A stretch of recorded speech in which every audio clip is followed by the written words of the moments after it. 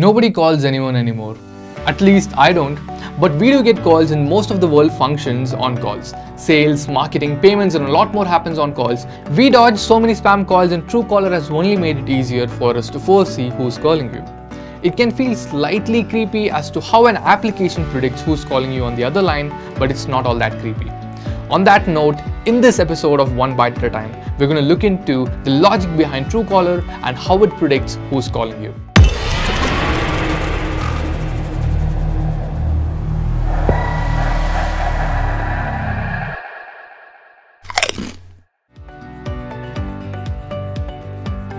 Truecaller is essentially a mobile application that was created by True Software Scandinavia AB in 2009 that finds the mobile number details for people who are using the application or whose phone book contacts are synced. It also has an integrated caller ID service that helps with call blocking features and also social media integration to maintain the phone book. Truecaller's user community is what gives it the most power. For example, while registering for the first time, the app seeks for permission to upload your entire contact list. The uploaded contact information is then combined with the phone number database that already exists with them. Once registered, you can search through Truecaller's database either by using a phone number or a name to pull up related contact details. If you give the phone number, you can find out the related contact number for free. However, you need a premium subscription to find out a person's phone number just by using name to get the related contact details linked with it. But for this, both of you need to be using Truecaller. How is Truecaller's caller ID different than any other? Since its release in 2009, Truecaller's caller ID has been receiving positive reviews in its reliability to finding known, unknown and unwanted callers. Truecaller's user community has helped the application identify and block 37.8 billion spam calls and 182 billion spam messages in 2021 alone. Unlike any other caller ID applications, today's Truecaller gives you color-specific caller IDs that could distinguish between regular, important, spam and business calls. Also, you can block or even stop calls from these numbers which are suspicious or spam callers or even scammers. The caller ID is smartly designed to figure out who's calling you even if that number is not stored in your contact books. Now, the important question is, how does it know that? Let me give you an example here. Say you brought a pet home. Now it's time for you to decide what name you want to give it. But you can't seem to figure out what you want to name it. So you go around asking your friends and family for suggestion. You end up picking that one name that is most relevant or ideal for your pet. Now think of yourself as a Truecaller and your pet as one of the users.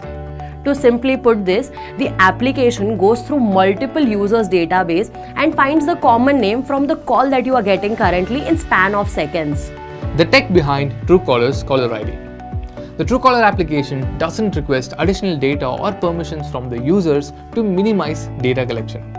Also, the Truecaller application only merges the phone book data with its application with the user's permission for a seamless texting and a calling experience. If the users haven't proposed a name, the name associated with the number will be chosen according to the user profiles or crowdsourced names. Additionally, you can specify how you appear on the caller ID by filling out your name after you register on the application. The user community's suggestions which are made through the application or the website are also considered by the application while choosing a contact name to display. For instance, if a call is received from a caller ID which is actually an insurance spam number and it shows up as insurance spam on your caller ID, that basically means most people in the user community have saved it or reported it as such. After gathering user data through the process of crowdsourcing, Truecaller uses machine learning to analyze the data, find correlation between them and to suggest better names and surnames for each person. Finally, when you receive a call, Truecaller takes that number and puts it in the database and shows you the most relevant caller name for that particular number. The recipient must have Truecaller app installed with an active internet connection, either 3G, 4G or Wi-Fi, to perform live caller identification. The functionality of Truecaller on iOS and Android, however, slightly differs from each other. The caller will receive a caller ID notification with the incoming call if he is an Android user. However, in the case of iOS, the recipient will only receive the caller ID if the caller has dialed using Truecaller dialer on an iPhone. So this was the logic behind how Truecaller works and how it identifies the calls you are receiving.